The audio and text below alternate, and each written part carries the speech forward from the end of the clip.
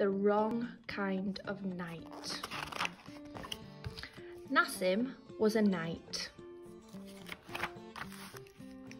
but he didn't like to ride and he didn't like to fight. Nassim liked to read and write, and he liked to knit. One night there was a knock at the door. "I need you to fight a dragon," cried King Karim.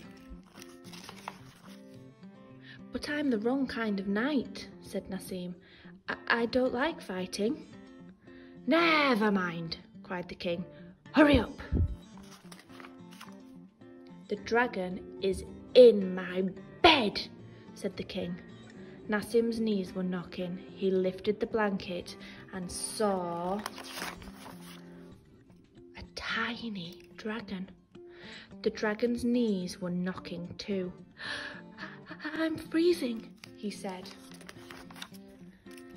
"Fight him," cried the king. "No, I'm the wrong kind of knight," said Nassim, and he began to knit. Nassim was very quick at knitting. He knitted a vest, some socks, and some long knickers. The dragon was delighted. "Thank you," he said, and off he went. "I think you were the right kind of knight," said the king. Question number 1. What is the title of the book? Question 2. Who is the author of the book? Question number 3. Was Nassim the wrong kind of knight? Question number 4. Write 2 words that rhyme.